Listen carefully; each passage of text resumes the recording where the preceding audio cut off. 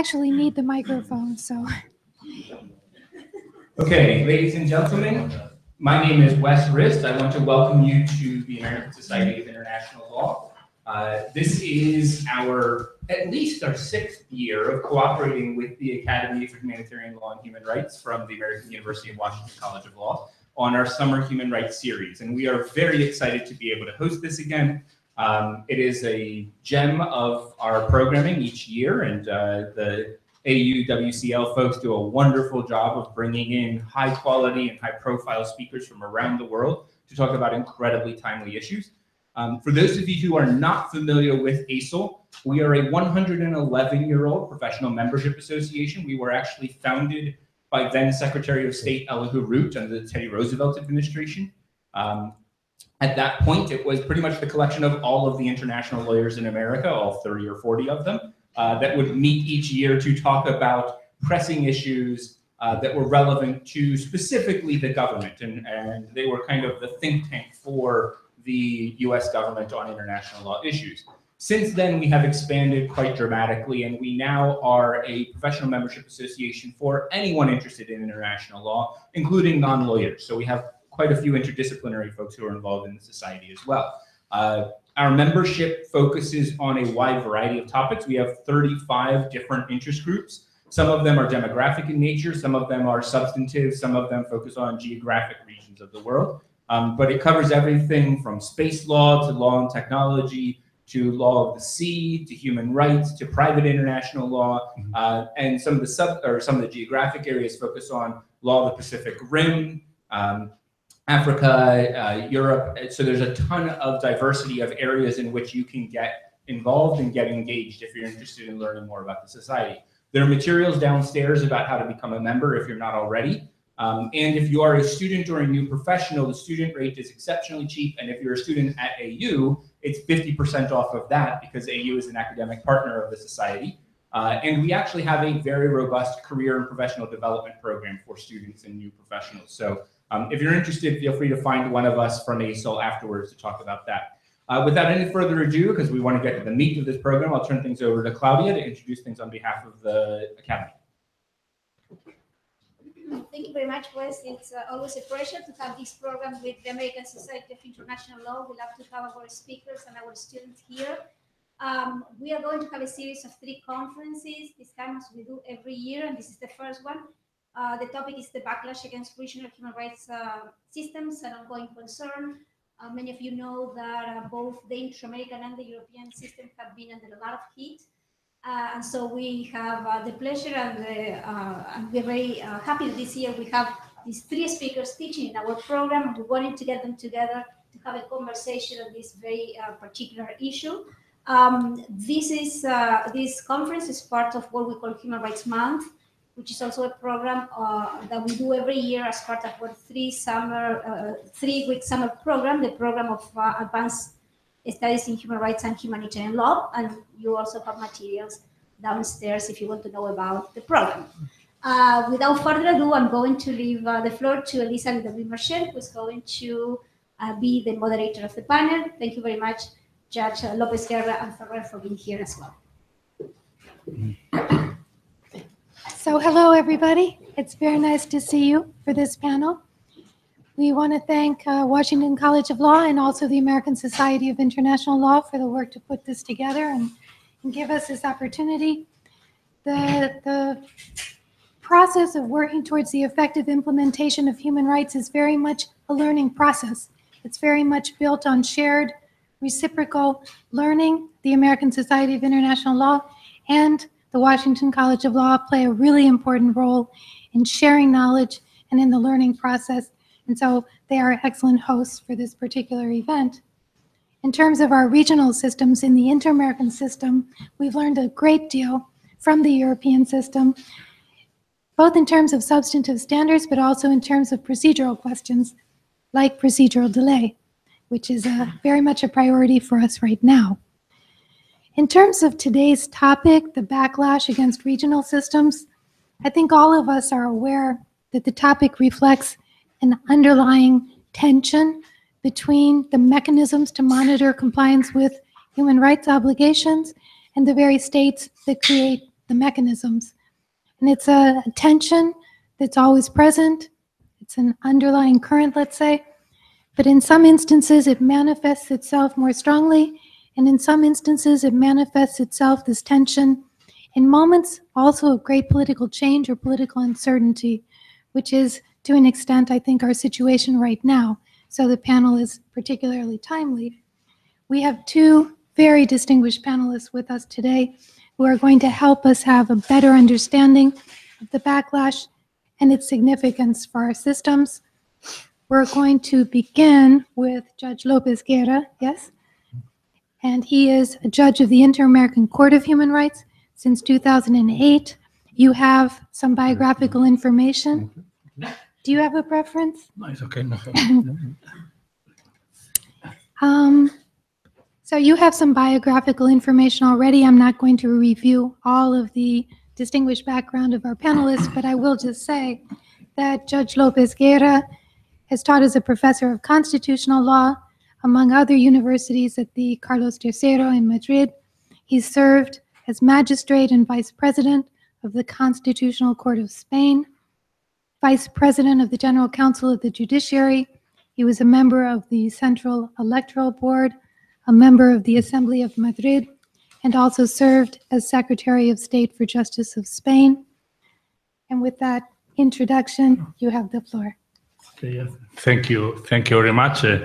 Good afternoon to all of you. Well, for in Spanish terms, will be an early afternoon. Anyway, very much grateful for this invitation to have the opportunity to talk about some of the problems that we have now in the European system of protection of human rights. And I'd like to start commenting on this, the title of this round table, which makes reference to a backlash in the international protection of human rights. And I think the backlash is a very interesting concept, and it has been defined, and I read this, in mechanics, backlash is a jarring reaction or of striking back within a mechanism. Likewise, in social and political life, backlash has come to signify striking back in the form of a strongly negative reaction against something which is deemed to have gained popularity, prominence,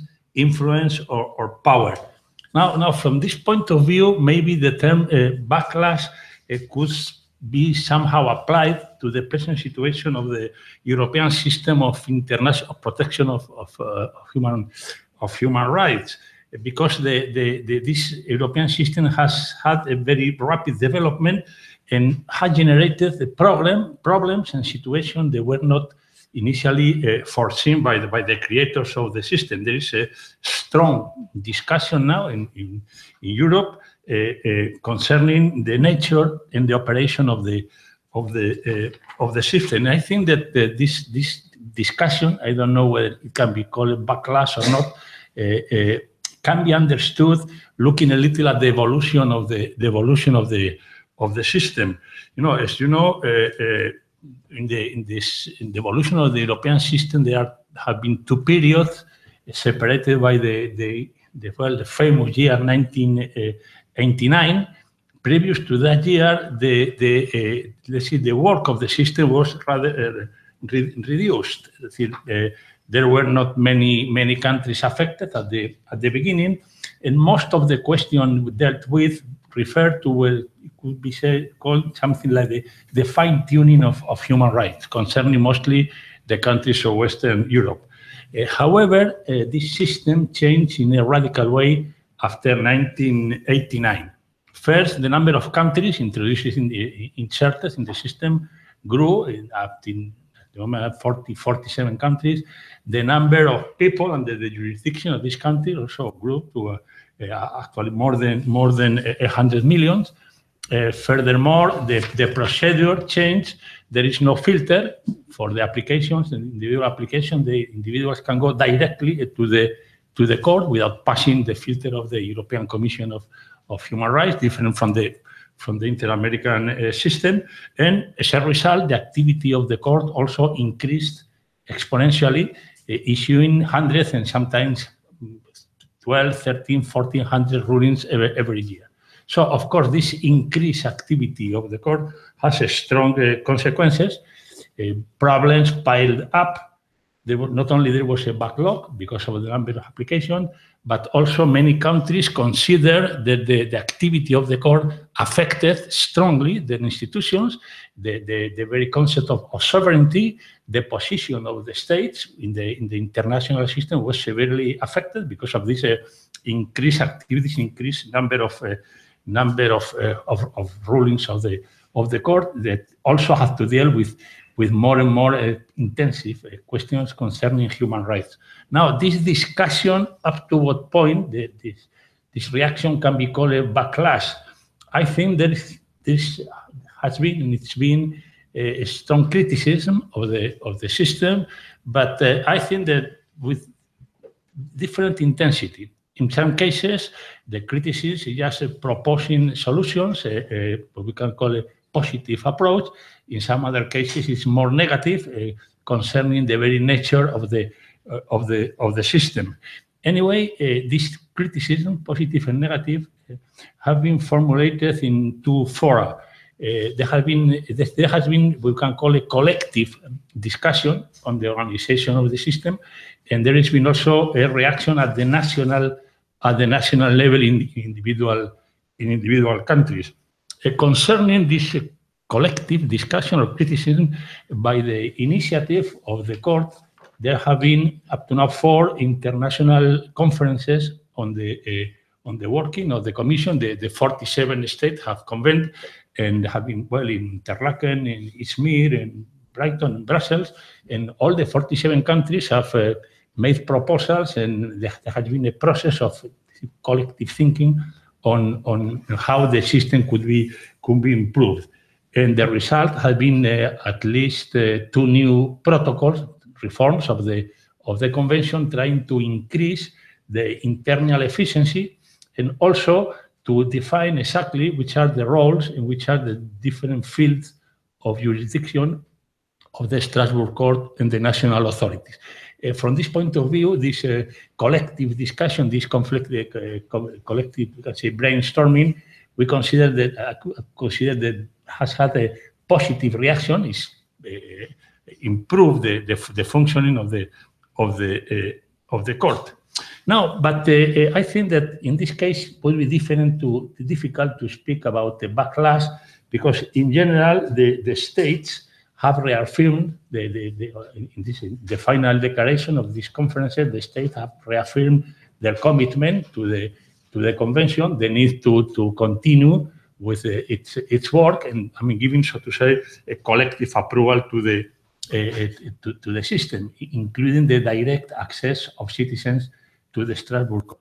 Now, near this collective reflection, there have been also discussions more at the national level in different countries, and here the situation is not so positive, because the criticism of the court at the national level has been, I would say, of three types.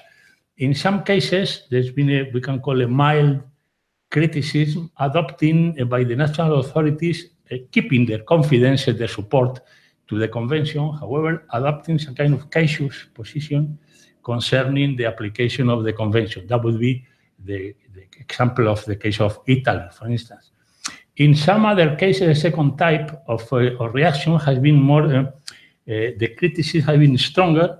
Public opinion has been mobilized in some cases against the working of the court and the convention. Even there have been some public, the adoption of some motions by public organs criticizing somehow the court, but keeping the adherence, the allegiance of the country to the convention. And finally, there has been also a third type of more intensive criticism, we can say, in which there has been a direct confrontation by means of a formal declaration of the national authorities in this respect. An example of the second type of this strong criticism but keeping the allegiance to the convention will be the United Kingdom. And an example of the third type of this almost negative backlash could be maybe the case of the Russian Federation. Now, looking at the first type, I think the Italian case is interesting because it shows that the authorities, the powers of the country, believe in the convention, are ready to support the convention, but with prudence. And I would put an example, the case of the Italian Constitutional Court. The position of Italy in this aspect derives from a question which is basic, not only for the European system, but also for the inter-American system, which is the so-called control of conventionality. I mean, what happens when there is some contradiction between some internal legal norm and a convention norm? Now, who decides whether, admitting there is a primacy of international law, a primacy of the convention, who decides whether the convention must be applied or the internal law must be applied? And then the question in Italy was posed as that we can call the concentrated or diffuse control of conventionality. I mean, when a judge normally found in a case that there was a contradiction between the convention and the internal law, could the judge just apply the convention and not apply the internal law? This is the main thing. Well, the answer is interesting. The answer by the Constitutional Court really was decisive. The Italian Constitutional Court, into a judgment, established that, yeah, certainly the convention was superior, the binding force of the convention was superior to internal laws, because the Constitution established clearly this situation, so that there was hierarchy of norms, the convention and internal laws established by Article 115 of the Constitution. As a result, if Parliament or regional Parliament or national Parliament approve the law who were contrary to the convention, that law will become unconstitutional because the Constitution established the need for this agreement. So that, in case of contradiction, the convention should be applied and not the internal law. So it looks like very protective and very progressive, but there is a catch, because in the Italian system, the only court who can declare the unconstitutionality of a law is the Constitutional Court, not any ordinary judge.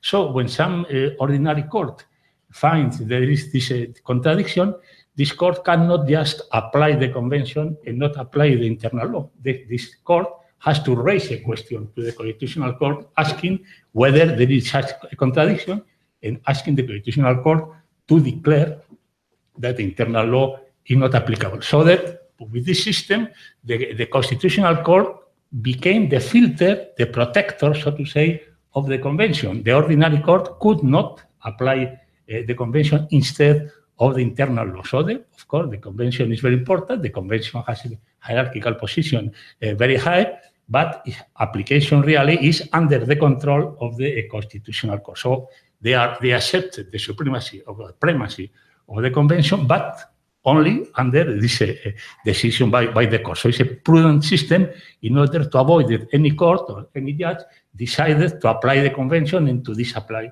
internal norms. So I think that's an example of this cautious approach. Now, this reaction can be considered mild, but there are reactions which are stronger, in which there has been not only an opposition between norms, but also a reaction by public opinion and sometimes by official by state organs. And I think the United Kingdom is a good example of this kind of a strong criticism, keeping within the bounds of the convention. Now, if you remember, the conflict between the United Kingdom and the court started as a result of a judgment of the court in the Hearst case in 2005. In this case, the court considered the United Kingdom had violated Article 3 of the protocol of the convention, recognizing the right to free election. And the claim had been presented by Mr. Hearst to the court. This man had been sentenced to life prison for manslaughter, And according to the Representation of the People Act, he had been deprived of his right to vote in any election. According to this law, all convicted prisoners are, without exception, disfranchised, they are disqualified from voting. No sentenced prisoner, no matter what is the extent of the judgment, can vote. And then the court in Hearst considered this blanket prohibition of all prisoners to vote was disproportionate, and then as a result, it was contrary to the right to vote, and considered that in the case of Hearst, due to this blanket prohibition, the United Kingdom had violated this right. Now, this Hearst, the decision has a very negative reaction mostly by the tabloid press, by the public opinion, and really the British government didn't act in any way, in any consequences.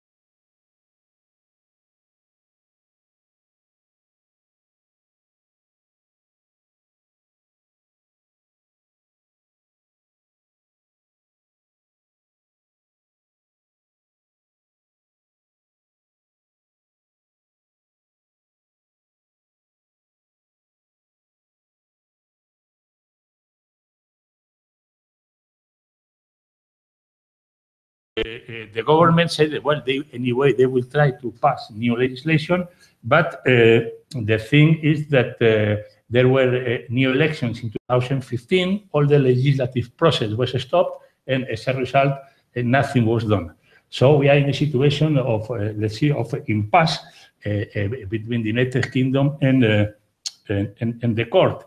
This impasse, one must say, is not from the practical point of view, is not too important for one reason.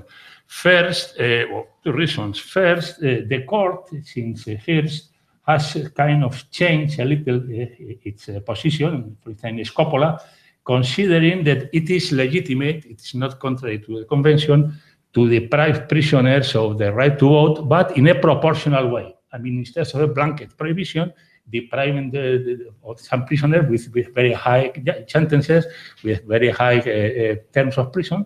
In that case, it was legitimate to deprive them of the right to vote, but not in this kind of general indiscriminate prohibition. So that at least there is some change. Even the United Kingdom Supreme Court has quoted this in some cases, accepting this position to justify some sentences. But also from the practical point of view, and here and later in Greens, the court didn't allow any economic compensation. They recognized the violation. The court considered the recognition of the violation was compensation enough and did not allow any economic compensation to the applicant. As a result, the number of applicants coming to the court has decreased enormously. So we don't have really, there is not a practical problem concerning it. But the problem is deeper. The question is that the point to discuss is the supremacy of Parliament, and really up to what point the sovereignty of Parliament is being affected. One must say that the problem is not the quality of human rights in Great Britain. Great Britain, the United Kingdom was one of the creators of the convention. They translated the convention into the internal system with the Human Rights Act, and normally, well, as you know, the level of human rights in the United Kingdom is very high. The problem is more concerns the fact that somehow the British legal opinion doesn't like very much what we can call the evolutive approach of the case law of the Strasbourg Court. The idea that somehow the convention is a living instrument, and as a result must be interpreted in a creative way, taking into account the new challenges to human rights.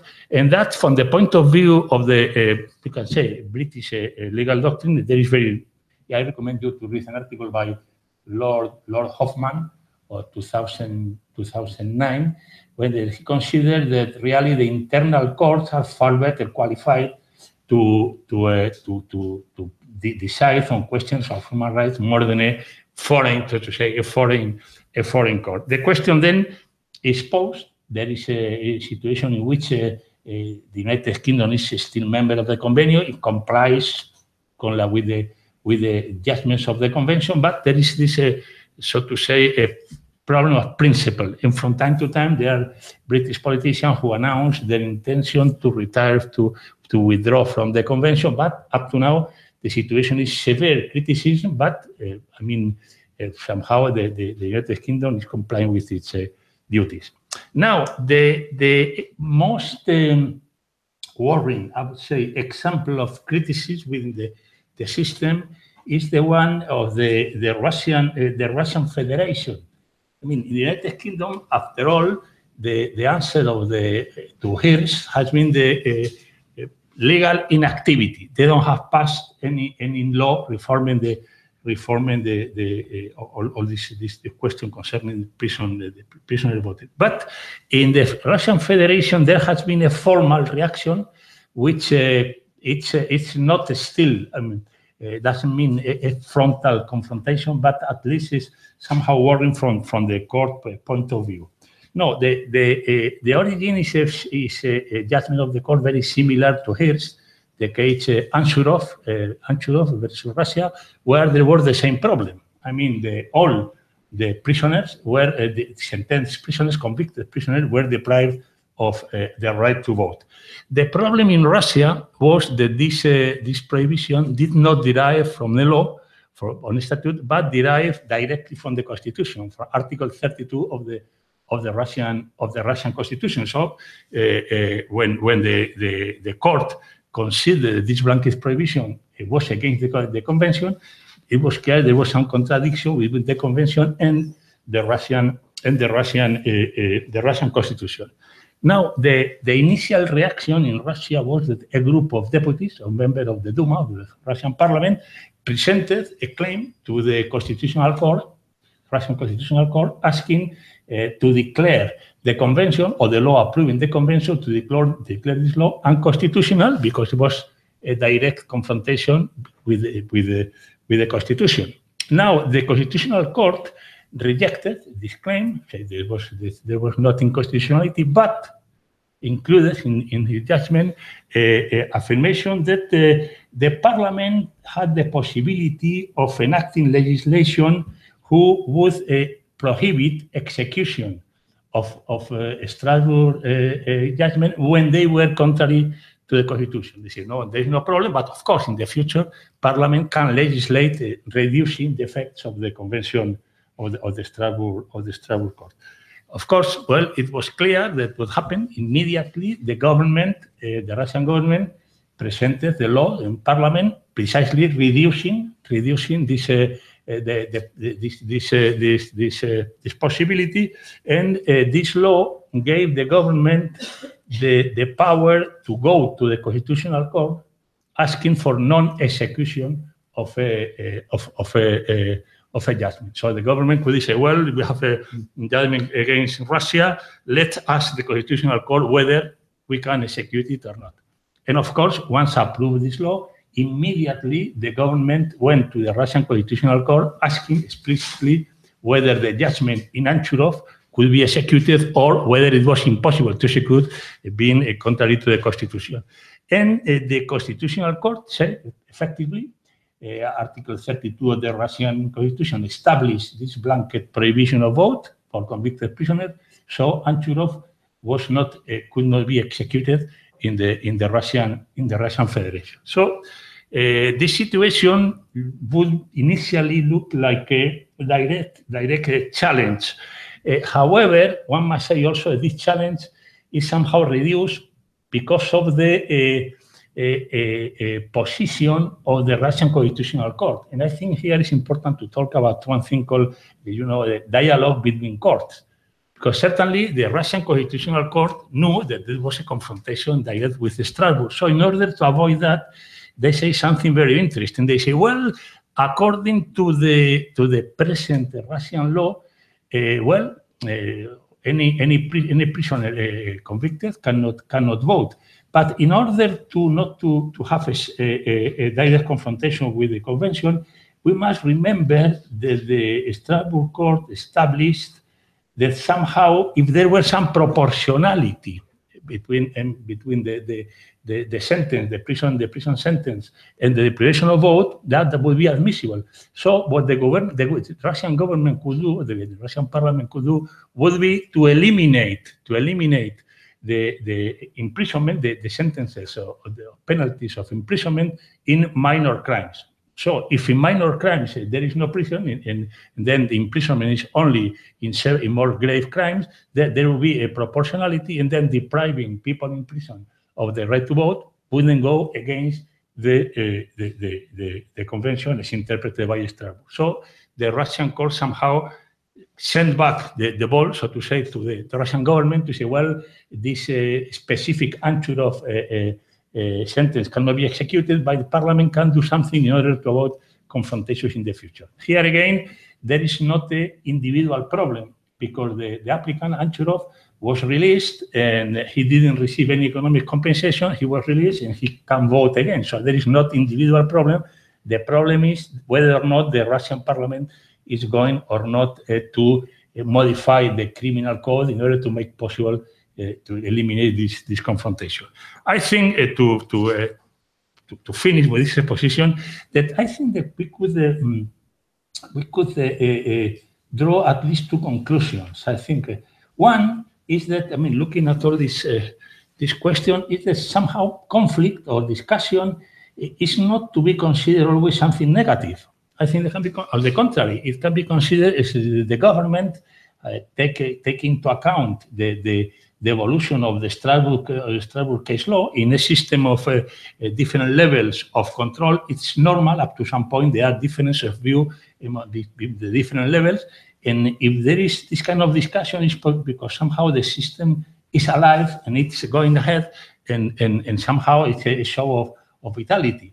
But of course, the second conclusion will be that that will be true if above level, the national and the international level, there is a will to find solutions and to go into this kind of dialogue between courts. I think that the idea of the convention has been some kind of shared or joint activity of states and Strasbourg is the idea that somehow keeps in the basis of the system. I would say that all these examples, the three examples, show that if there are problems within the convention, there are problems that do not are equivalent, I would say, to a backlash, but equivalent to a reaction in order to improve the system, to find ways. And at the last instance, there is not only the letter of the law, but I would say the wisdom or the prudence of the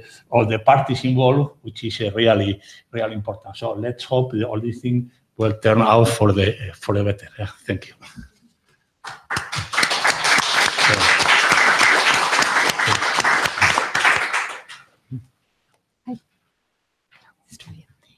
I think to work in human rights, one has to be an optimist, no? So we do hope for the best. And we continue with our distinguished panelists, with Judge Ferrer McGregor, whom we know in the Inter-American Commission. We know him in two contexts. We know him as a judge of the Inter-American Court since 2013 as the court's current vice president. But we also know Judge Ferrer McGregor in his role as professor of constitutional law at the UNAM, the National Autonomous University in Mexico, and as a researcher at the Institute of Legal Research, where he coordinates the area of research on constitutional law. And he's also professor for the master's degree in constitutional law and human rights at the Pan American University. He's been a visiting professor and completed research stays in multiple Latin American and European universities, and has authored over 100 articles and books on human rights and constitutional law, and coordinated the collection Justicia Interamericana, Inter-American Justice. So you have this special welcome. Thank you very much, Elizabeth, for your kind introduction. And of course, thanks to the American Society of International Law and the Academy on Human Rights and Humanitarian Law of the American University College of Law. Thank you, Claudia Martin. Thank you, Diego Rodriguez Pinzon. And thank you, every one of you, because you're here in lunchtime, no? We don't have problems in Spain or in Mexico because we have lunch at 3 o'clock, no? Something like that. But in most Latin American countries and in US, they have right now lunch. So thank you very much to spend your time here. And well, I feel honored to share this panel with my friend, with my good and admired friend, Judge Luis Lopez Guerra of the European Court of Human Rights, and with our moderator, Elizabeth from the Inter-American Commission on Human Rights. Since these type of events are privileged spaces to discuss important questions to the regional protection of human rights. And one of these questions is, that is the matter of concern, as the title of this panel suggests, the backlash against regional human rights system. The emphasis of my short presentation is mainly from my perspective as judge of the Inter-American Court of Human Rights. So during the next few minutes, I will present some insights about what I consider to be the most important, I prefer to call challenges than backlash, because I think a lot of them are at the beginning of the system or at the beginning of the history of the court. I don't know if we're in backlash or we're trying to advance in some challenges faced by the Inter-American human rights systems, and how these challenges might be even more difficult to get through because of the political environment that has surrounded the court and the commission during the last few years. So I will divide my presentation in 5 parts. When I was preparing this presentation in these days, I make a list of 57, but don't worry, I just choose 5. First, I will talk about what we may call institutional challenges. No? Second, institutional challenges, I will talk about 4 issues. Second, I will refer to the need to continue working for the achievement of the universality of Inter-American system. It's a huge difference from the European Court of Human Rights. That means that all the countries members of the OAA should be fully part of the Inter-American system. Third, I will discuss about some substantive aspects of the law that I think need to be developed both at the political and the judicial spheres. For example, the recognition of new rights. And fourth, I will talk about the need to create mechanisms to increase the level of compliance with the decisions of the Inter-American Court. Finally, I will conclude reflecting on how some of these aspects have been hindered by the reaction that some political actors in the context of the OAS. So let's move on. The first part, institutional challenges. I'm sorry, like a judge to talk about this issue, budget, no? Every international tribunal is highly dependent on one crucial aspect for its proper function, the monetary and other material resources it needs. In this sense, it is well known for everyone that one of the greatest difficulties faced by the Inter-American system is the the scarcity of resources with which it has to carry out its functions. In this regard, by way of example, the budget of the European Court, maybe Luis can tell us more about this, is 20% of the Council of Europe, budget, with a contribution of 71 million of euros, 80 million of dollars, no?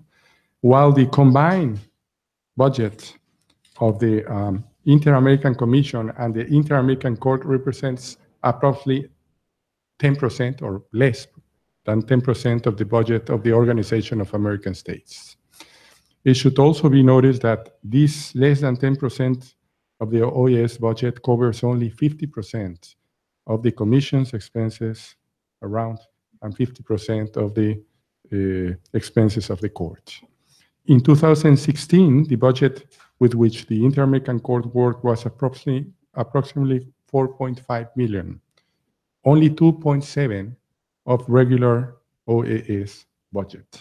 So the rest was contributions and external donations that can be 1 year and the other one, they can not come, no? So making a comparison between the three regional human rights courts, the Inter-American Court is the one that has fewer resources. The budget of the African Court is approximately $10 million, while the European Court, as I mentioned, was 80 million.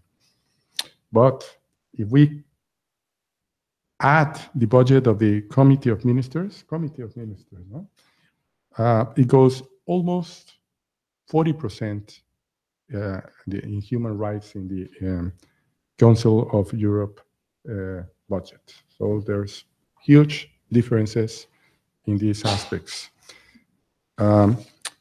Ideally, the entire budget of the court and the commission has to come from the regular fund of the OAS, has to be found by the states, and therefore it should not rely on external funding, especially in these troubled times when international cooperation has been significantly reduced, particularly by the problems that Europe and other countries are facing. Due to this problem, the cooperation with Latin America has been severely curtailed. In that sense, we are confident that in the next General Assembly of the OAS, which will take place less than a month in Mexico, in Cancun, the regular budget for both Commission and the Court could be increased. It might double the regular budget. That's a proposal that has been supported by Mexico and other countries. We are confident that it will happen. Hope so. The budget has to be predictable and sustainable, previsible y sostenible. That's the minimum that we hope as a tribunal, no? And it's incredible, but that's one of our main problems right now. Second, that the second issue related to the budget also, the need that the Inter-American Court, and of course the Commission too, becomes a permanent court, a permanent commission. Former Judge Manuel Ventura Robles from Costa Rica emphasized the need to transform the Inter-American Court into a permanent court as its counterpart in the European system. I absolutely agree. In fact, since the court was created nearly 40 years, next year we're celebrating 40 years of the American Convention and 40 years of the creation of the court. This possibility was discussed at the OAS 40 years ago, and it was almost accepted for one vote, almost accepted 40 years ago, that the judges of the court should be of exclusive dedication. However, Travelite that only the secretary would sit permanently at the court. In this sense, it is important to remember that the judges of the Inter-American Court do not work full-time in San Jose. That's why I'm here at the American University College of Law teaching. And it's important to remember also that Article 72 of the American Convention established that the judges of the court and the members of the commission should receive emoluments and travel allowance in the form and under the conditions set forth in their statutes, with due regard for the importance and independence of their office. On average, the judges meet between 10 and 12 weeks a year, distributed in ordinary and extraordinary sessions. I think this is far from being optimal. In the same vein, the former president of the Inter-American Court and current judge of the International Court of Justice, Antonio Cansado Trindade, referred to the work as an Inter-American judge as a real apostolate, because it implied combining the work in the Inter-American Court and the dedication to his permanent professional activities in his country. And it is true. The work of the judges at the sessions is mainly intended for hearings to resolve contentious cases, advisory opinions, provisional measures, and monitoring compliance with the judgment. This concentrated workload is exhausting from a logistical and intellectual level, and it also affects the efficiency of the tribunal. Full-time judges with exclusive dedication to the court would certainly strengthen the fulfillment of our judicial duties. Third, the need for transparency in the appointment and voting for commissioners and judges of the Inter-American system. The election of judges corresponds to the vote of the majority of the states parties to the convention in the General Assembly. Regarding the election process, Founders Ledesma has strongly denounced long ago that the election is the result of the vote exchange between governments. So the vote for specific candidates may be conditioned and highly politicized. Another problem in this regard is that there are no rules on the geographical distribution of judges beyond the requirement that they must be nationals of one of the states party of the OAS, and that there cannot be two judges of the same nationality, which increase the level of discretion in the election process. With these rules in place, the most successful states in terms of appointment judges have been Costa Rica, Colombia, and Venezuela with 4 each one, followed by Mexico and Uruguay with 3. On the contrary, other states have never appointed a judge in the court, such as Bolivia, El Salvador, Guatemala, or Paraguay, for some examples. In order to increase the degree of transparency and publicity in the processes, and therefore reduce the political component of the election process, different political bodies in other regions have adopted rules, either in their foundational documents or in subsequent resolution, like in Europe, like in other, we can talk, if you like, in some example in the Q&A questions. In this regard, there was a positive precedent in past election for members of the Inter-American Commission and Inter-American Court. And since the candidate appeared publicly in a session of the Permanent Council of the OAS to present their positions on the goals and objectives they would pursue if elected for office. Both the state and representatives of civil society had the opportunity to ask questions to the candidates. In fact, a process of this nature is currently being carried out for candidates to the Inter-American Commission right now. There are 6 nominations for 3 vacancies, and as we all know, the new commissioner will be chosen at the next OAS Assembly, General Assembly in Mexico. This is certainly, I believe that, a good practice. And it would be advisable for this experience to be institutionalized and therefore repeat for the next election of judges and commissioners. And why not? Maybe the OAS can rule about that. 4, increasing the plurality of the candidates for commissioners and judges in the Inter-American system. While all mechanisms for selection members of international tribunals are subject to criticisms and subsequent refinement, the Inter-American system is behind in improving the select process of its members, while other international tribunals have developed more sophisticated guidelines and rules to promote a greater level of representativeness. The composition of the Inter-American Convention of the Inter-American Court is one of the fundamental pillars on which the legitimacy and effectiveness of the Inter-American human rights system rests. This month, the Inter-American system will elect members of the Inter-American Commission, as I said before, and for this reason, this subject becomes particularly relevant because greater representativeness promotes the inclusion of members with different backgrounds, languages, and experiences, as well as ensuring that the promotion bodies are representative of the region in which they operate. I'm convinced that a diverse judicial system is an indispensable requirement for any democracy and also for the Inter-American system. But there have been historical deficiencies in this regard. For example, maybe I don't know if I have the correct numbers, but I try to do it. In the Commission, since 1959 until 2017, until today, out of 71 persons who have integrated this body, only 13 women have held the post of commissioners. 8 members have been Afro-descendants, and no person who has belonged to an indigenous people has ever held this position.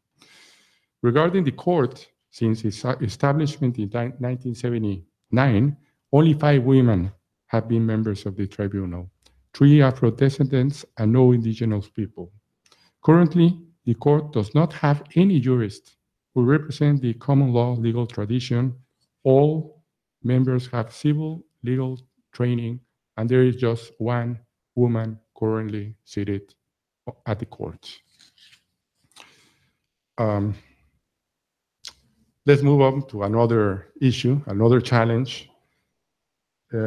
Promote and achieve the universality of the Inter-American system through the ratification and acceptance of the contentious jurisdiction of the Inter-American Court.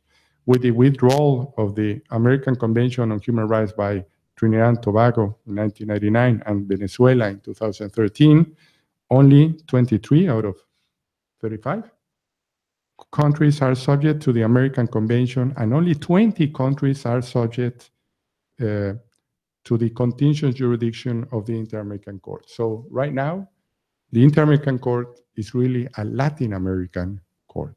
Only 20 out of 35. In Europe, 47 out of 47.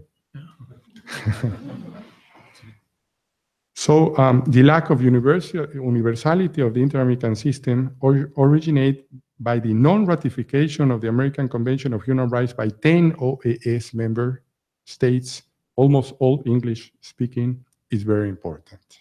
First, because it affects the representativeness of the system itself, and because 2 of these states are Canada and the United States of America, 2 of the most relevant economic and political actors in the region.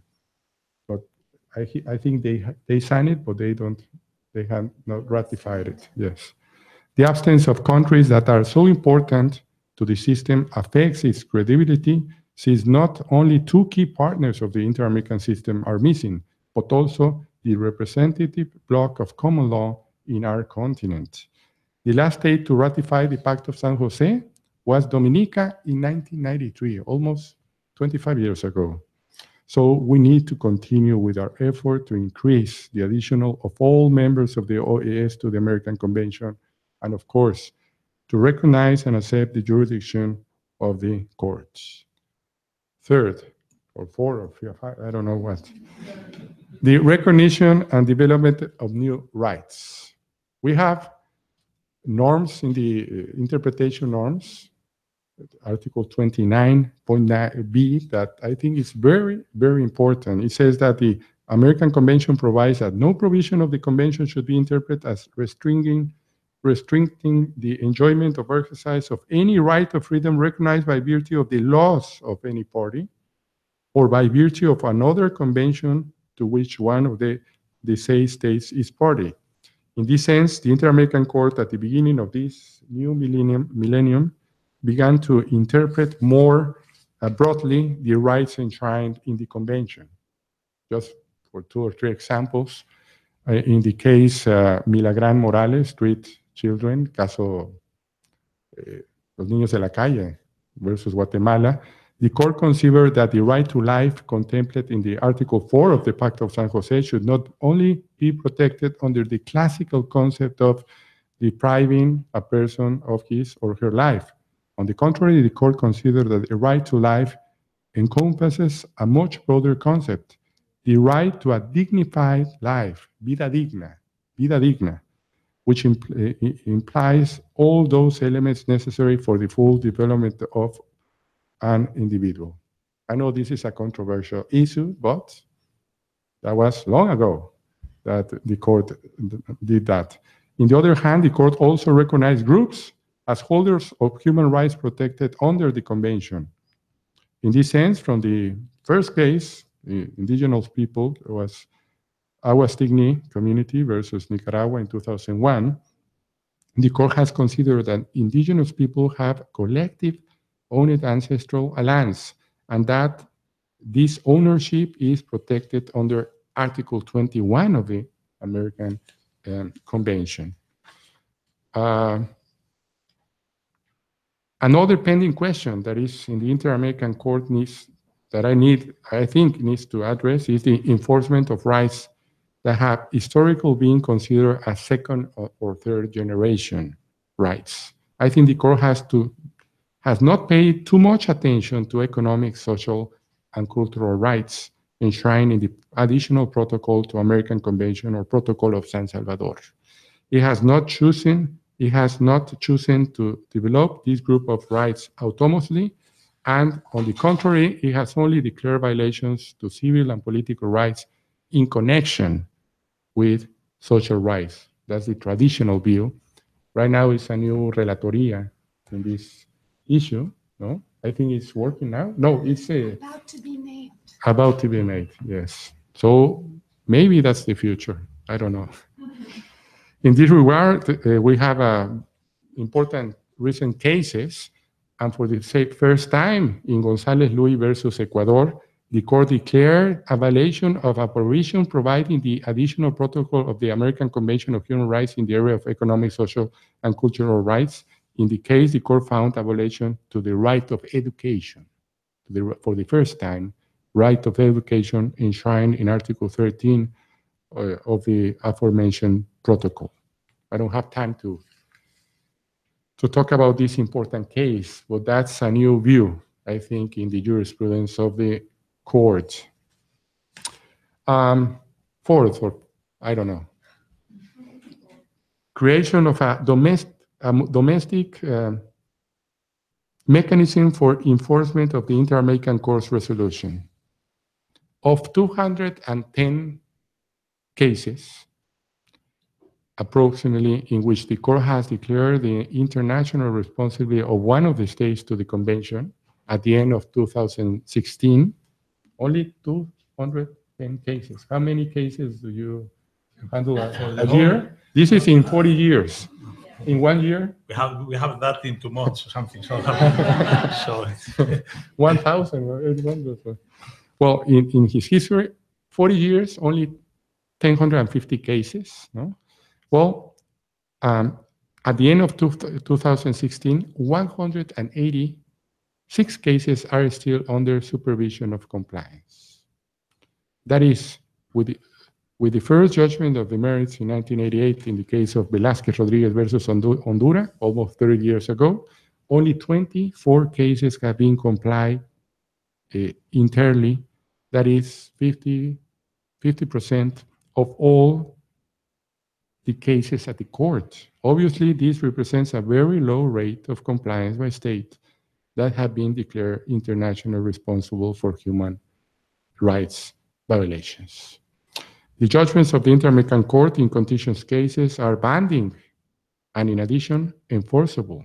Yet, one of the topics in which little has been said is how should the judgment of the Inter-American Court should be enforced by domestic authorities. Thus, the need to create international procedural mechanism requires a deep reflection by domestic and international lawyers alike. That is especially true because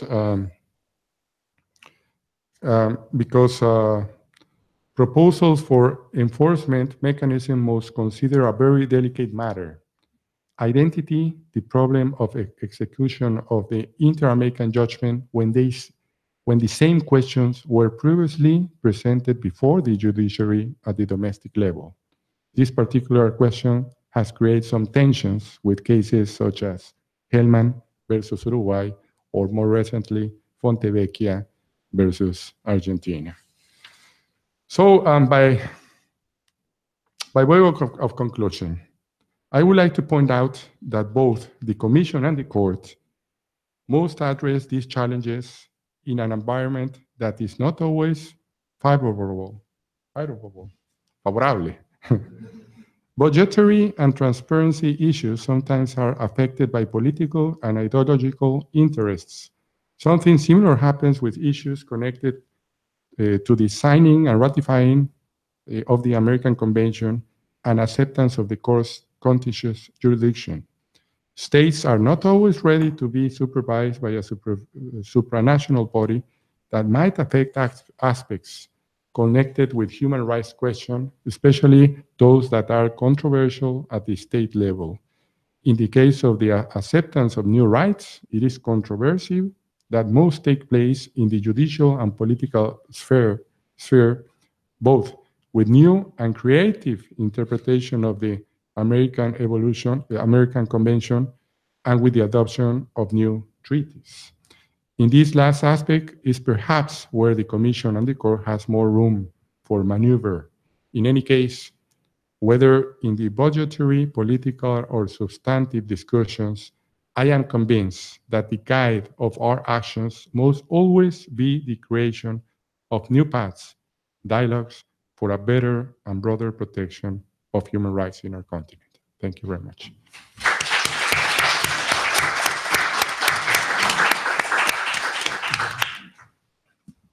Our panelists have put on the table a wide range of different issues, challenges, backlashes. We do have some time for questions and comments. And I have a microphone and I have a lot of questions. They're not 57. But I think we'd like to open the floor. Bertha? Yes. Are we doing microphone?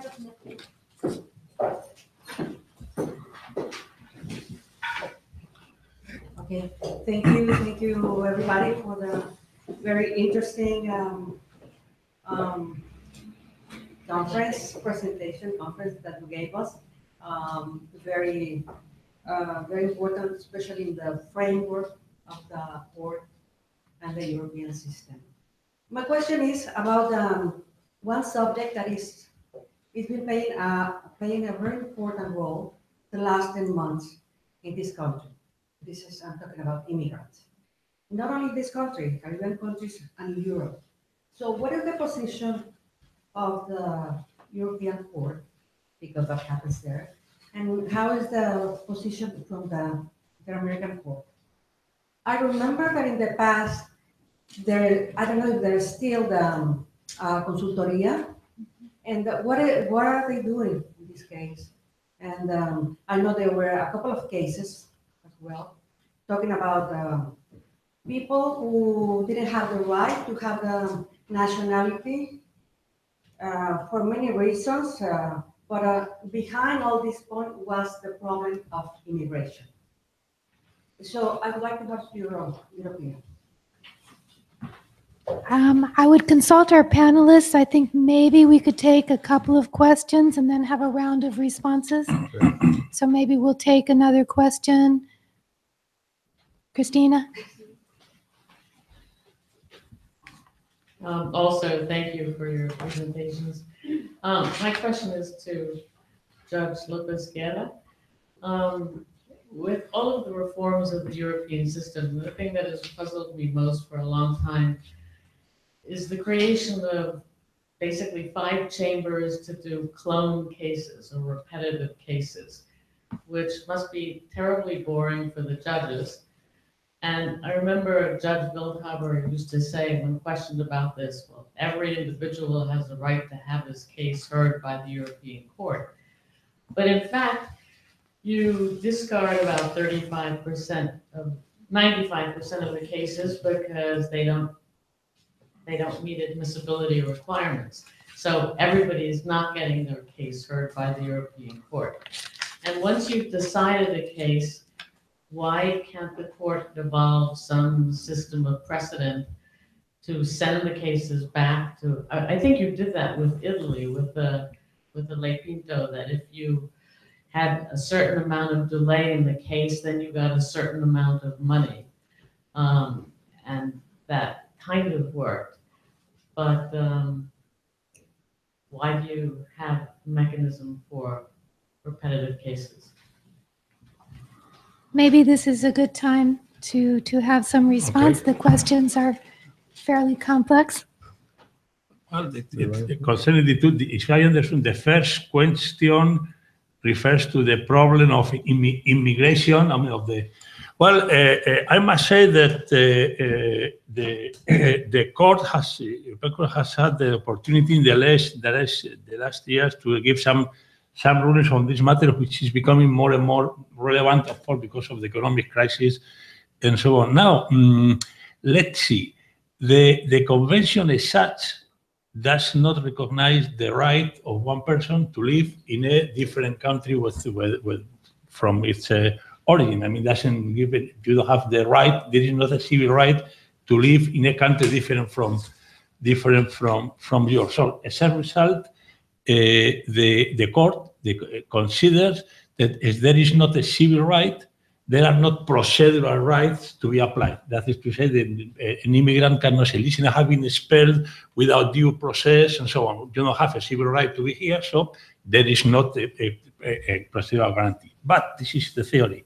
But there are many other rights which are affected by the fact of one being expelled. Mostly the main one is the right derived from Article 8, which refers mostly to family life. And what happens when people who have entered the country illegally, they have created families, a family relationship, they have been living for a lot of time, then the authorities consider the situation is illegal and they might be expelled.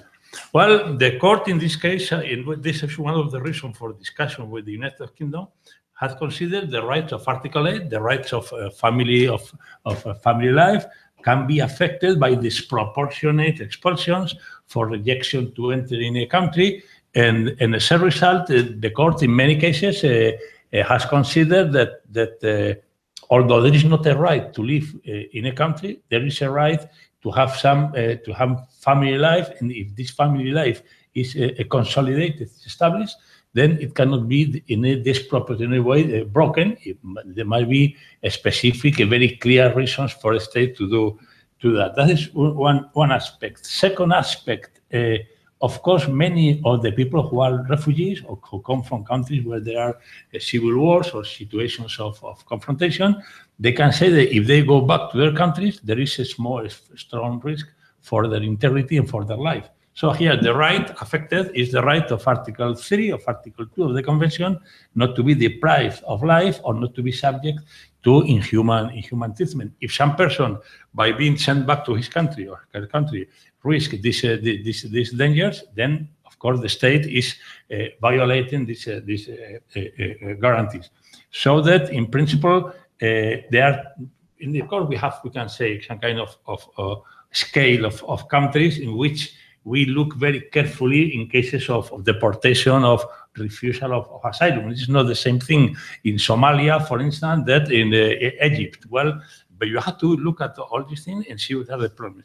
And the third point, I think this question is very complicated. I could talk for hours. But there is another question, very important also lately, because of the big refugees and waves of immigrants coming through the Mediterranean, which is Protocol 4, which forbids collective expulsions. I mean, exactly what is the meaning of collective expulsion? It's not expelling a lot of people together, that's one aspect, but it's the thing of expelling someone without knowing which are their individual characteristics. I mean, taking someone and say, listen, we don't want you to come here, you're in the country, but we expel you. We don't care who are you and where you're doing, exactly. We just expel you as an individual, unnamed individual.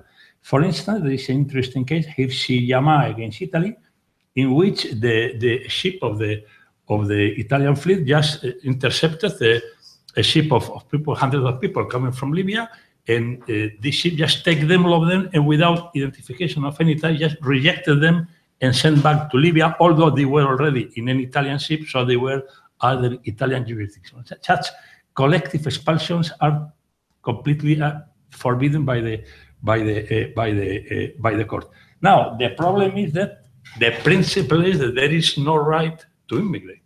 I think that's important. So you have to look always case by case to see whether some other violations are produced. This is one of the big problems. I tell you, for instance, in Spain now, to put an example, Spain has two cities in the north of Africa, which are in Morocco, and there is a very strong pressure, immigration pressure, mostly from sub-Saharan people. The Spanish government has made an enormous wall in order to stop the people from entering, but many people just enter, jump the wall, and go into Spanish territory.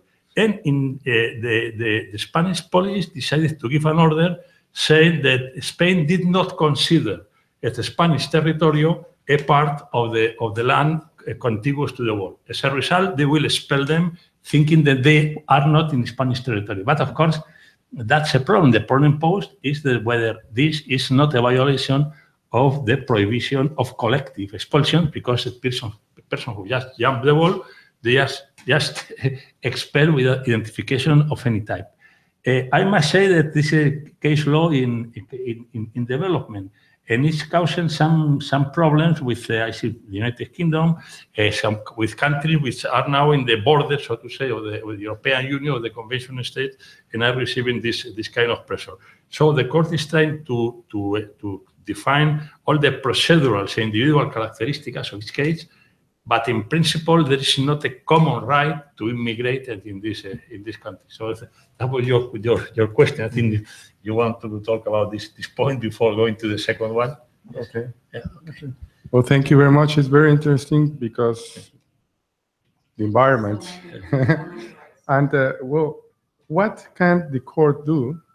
Wait new cases. Wait that a state can ask an advisory opinion. No, what has the court have done? Well, a very important jurisprudence of this for immigrant and refugees. No, we have well, 3 advisory opinions that are very important. It was the 18th, presented by Mexico in 2003, judicial conditions and rights of the undocumented migrants. There are very important standards in that advisory opinion. And in the advisory opinion number 18, due process of law in some circumstances, and one very recent, the advisory opinion number 21, that was for children immigrants. So we have a jurisprudence, and in that one, in children's immigrants, the court for the first time said that the jurisprudence of the court and the conventionality control, or the judicial review of conventionality, I don't know how to translate it, has to do it not only in contentious cases, but also in advisory opinions. So these ones, 16, 18, and 21, are very important for this issue of immigrants. And right now we have 3 advisory opinions. No, we already have the hearing of one of Colombia, very important, not in that issue. I was environment and in the Gran Caribe, law of the sea, from Costa Rica and from Ecuador. We're going to have the hearings in Agosto about the asilo político. What do you say? Political, yes, but it's very Latin American issue, that one. But well, there is immigration, refugees, and also cases. We have a lot of cases, jurisprudence that, remember, the court also said that it's not only for the party that has been condemned, it's also la res interpretata for all the interpretation can be applied and must be applied for other states that has signed the American Convention. No? Pacheco Tineo versus Bolivia. Very recently, we have a very important case against República Dominicana, Haitianos, Gianni Bosico, 2016. So there is a lot of jurisprudence right now in advisory opinions and in contentious cases that, of course, that is the jurisprudence to be applied. No? But of course, we can wait for another. Maybe the Commission can send us an advisory opinion. And in fact, on the Commission's website, there's a manual on standards concerning migration, migrants, persons, and human mobility that attempts to collect all of this work up until last year, if you're interested in inter-American standards. Okay, going to the second question, I think it's important. Well, I think you are, or most of you are people who know the law and know one thing, that is no lawyer, but no one likes to lose a case. So normally if you lose a case before a court, then you appeal, and then you go to the Supreme Court, and necessary to the, so that there is a tendency to go at the courts, and as a result, upper courts normally have a lot of claims, a lot of applications. I had some experience at the Spanish Constitutional Court, then looking when I was working at the Ministry of Justice, looking at the needs and the claims of the Supreme Court, and now in Strasbourg. And it means that you receive enormous amount of claims now with the direct system, there is not a filter, so that many of them really have no merits, but the parties don't want to lose the case, and they try to do everything. So many of these, or many of these cases really don't deserve any study in depth, because clearly the invocation of conventional rights is not really that, it's not justified. As a result, you have to find a way to weed out, to eliminate those cases which have no merits and go into the one who has merit. So this is the proceedings of inadmissibility, which are general in practically in all high courts. Now, this rate of inadmissibility, the inadmissibility rate in the convention in the Strasbourg court is very high. I think in some cases 95%. It's very, very high.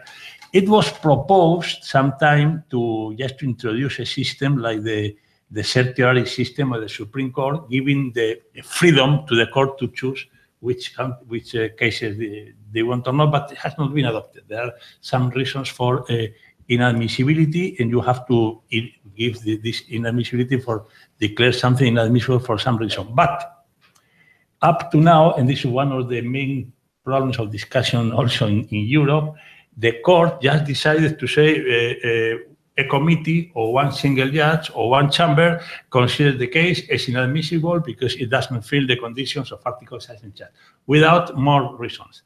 And now there have been many, many criticisms on that. Listen, you give reasons when you go into the merits of case. Why don't you give reasons when you decided to reject the case? The problem here is mostly logistical. If we receive 65,000 cases a year and we reject 60,000 of them, it means that practically all of our time will be justifying why not admitting several cases instead of going into the merits of the one who deserve it. On the other side, many lawyers and say, but we would be interested in knowing exactly why you reject it in order for the next time to know how do I have to justify the claim. So that is one of the big discussions now. The court has been introducing, in some cases, trying to introduce some kind of, of stereotyped formulas, and the reason is, well, you have presented your claim out of time, or you have not exhausted internal remedies, or you don't have legal counsel, something like that. Trying to do this thing. But that's one aspect. The second one, the repetitive cases. Of course, the thing is that many of the countries in the convention are countries who come from a past where there was not a very clear rule of law. And as a result, legal practice sometimes is a very low level. And as a result, thousands of cases come with a violation with the same time of violation. I mean, like this case, for instance, inhuman treatment, the conditions of prisoners in the Eastern European countries. Well, in Romania, in the Russian Federation, Moldavia, and so on, the prison conditions are really inhuman. And then we have hundreds, thousands of these repetitive cases coming. All of them are the same thing. We have 25 persons in one cell for 3. We don't receive enough food. We are subject to inhuman treatment by the police and so on. So, how to remedy these repetitive cases? The last one, the most extraordinary we have, is coming from Ukraine. In Ukraine, you know, there was this famous the Chernobyl accident. Many people were affected. They got radioactivity and so on.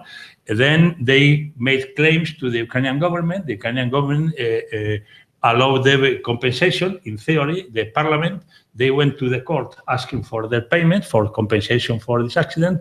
And the courts either didn't give them anything, or if the court recognized this payment, the government didn't pay. And we have thousands of cases of these people who became affected by Chernobyl, but they are not receiving any money in spite of decisions of the court. Now, what to do with these repetitive cases? It's complex. We have this device several techniques. One is the so-called pilot judgment. It consists on recognizing one violation, in telling the government, listen, we have 2,000 cases like this one, so we'll give you some months or 1 year in order to find some kind of collective remedy. That's one way. Other system, we have introduced, the Protocol 14 has introduced the possibility for judgment which are based clearly on previous case law, this judgment to be given not by a chamber or the Grand Chamber, by committees of 3 judges. So many of these, with 3 judges, you can process mass cases, trying to move them. The problem is that in some cases, like the case I say of inhuman treatment or payment of pensions, is the situation of the state. In many cases, the states don't have enough resources to change completely the prison system, or don't have enough money to pay for payment. So what we ask is for the government to devise some kind of plans for the future. So, but these are questions that have to do mostly with the execution of judgment. And then it's a matter for a specialized organ we have within the Committee of Ministers. But the court cannot just say, well, you have the right to receive the money without somehow knowing that there are many practical difficulties. So this case of repetitive cases is still there. Traditionally, there were countries like Turkey, Russia, or even Italy. Now there are some countries which are going into this way. For instance, I'm thinking of Hungary. The United Kingdom with the case of prisoners, which has been more or less solved. But effectively, that's something that where the solution is mostly tend to be a technical solution, how to deal with thousands of cases without compromising the quality of the decision and giving the states the possibility of really to comply with the sentences. That's a very long procedures. Normally, the countries take from 4 to 10 years to really give general effects to one judgment. So that's something that's why I was saying that really the process of international protection of human rights is a process with conflict, dialogue, and going with trial and error. Well, maybe that was actually a good concluding comment, because I think that we are at our time limit, but I would like to open the floor for Judge Ferrer McGregor if you would like to make a concluding comment in the same way that Judge Lopez Guerra was able to. Oh, well, okay, thank you very much. I think, well, as you see, there's huge differences between the European system and the Inter-American courts. But I think we're in the same path, you know?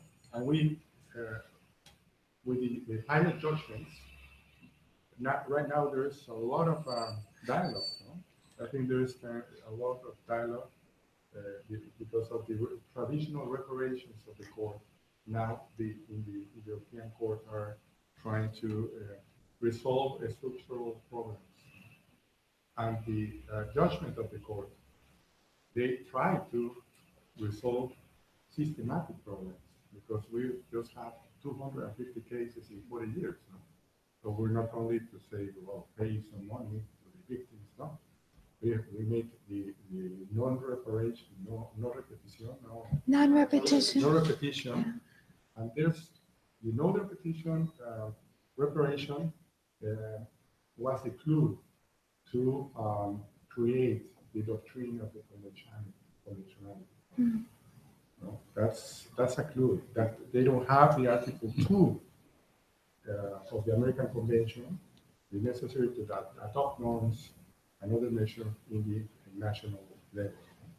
So, well, but we're in the same path. And I think the most important is principle pro persona, not hierarchy. The principle pro persona, always thinking, no matter if it's international or constitutional law or national law, the most important thing is to protect human rights. And that was, in fact, the perfect concluding comment from both of you. So I want to thank especially our panelists, our distinguished panelists. I want to thank the American Society, thank WCL, the Academy, and thanks to all of you for sharing this space with us. We could spend many panels and many days on these questions that we've opened, so we'll be very attentive to developments in each system. Thanks very much. Thank you.